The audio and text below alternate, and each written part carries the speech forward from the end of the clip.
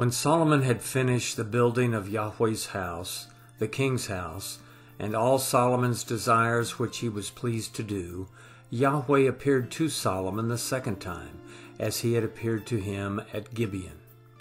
Yahweh said to him, I have heard your prayer and your supplication, that you have made before me.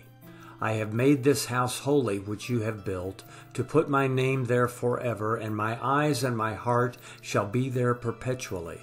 As for you, if you will walk before me as David your father walked, in integrity of heart and in uprightness, to do according to all that I have commanded you, and will keep my statutes and my ordinances, then I will establish the throne of your kingdom over Israel forever, as I promised to David your father, saying, There shall not fail from you a man on the throne of Israel. But if you turn away from following me, you or your children, and not keep my commandments and my statutes, which I have set before you, but go and serve other gods and worship them, then I will cut off Israel out of the land which I have given them. And I will cast this house, which I have made holy for my name, out of my sight, and Israel will be a proverb and a byword among all peoples. Though this house is so high, yet everyone who passes by it will be astonished and hiss, and they will say, Why has Yahweh done this to this land and to this house? And they will answer, Because they abandoned Yahweh their God, who brought their fathers out of the land of Egypt, and embraced other gods, and worshipped them, and served them. Therefore Yahweh has brought all this evil on them. At the end of 20 years, in which Solomon had built the two houses, Yahweh's house and the king's house, now Hiram the king of Tyre had furnished Solomon with cedar trees and cypress trees, and with gold according to all his desire. King Solomon gave Hiram 20 cities in the land of Galilee. Hiram came out of Tyre to see the cities which Solomon had given him, and they didn't please him. He said, What cities are these which you have given me, my brother?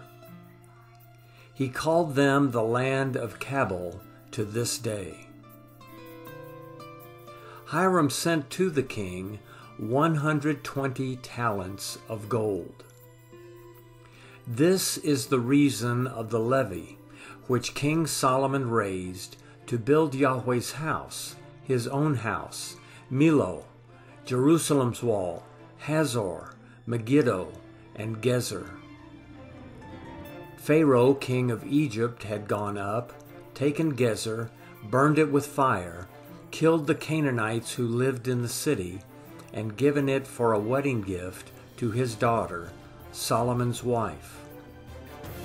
Solomon built in the land Gezer, Beth-horon the lower, Baloth, Tamar in the wilderness, all the storage cities that Solomon had, the cities for his chariots, the cities for his horsemen, and that which Solomon desired to build for his pleasure in Jerusalem, and in Lebanon, and in all the land of his dominion.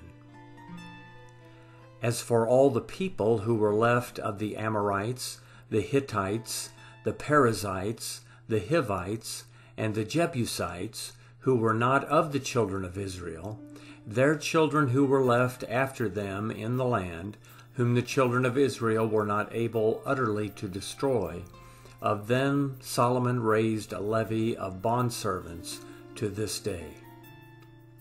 But of the children of Israel Solomon made no bondservants.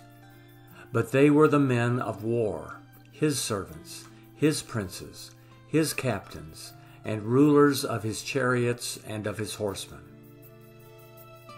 These were the 550 chief officers who were over Solomon's work, who ruled over the people who labored in the work.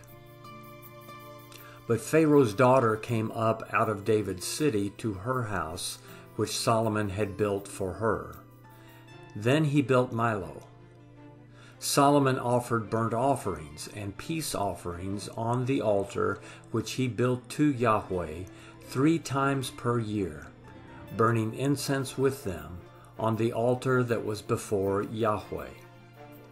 So he finished the house.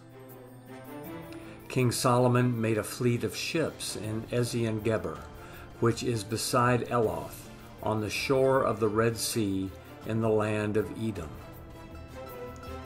Hiram sent in the fleet his servants, sailors, who had knowledge of the sea, with the servants of Solomon. They came to Ophir, and fetched from there gold, 420 talents, and brought it to King Solomon.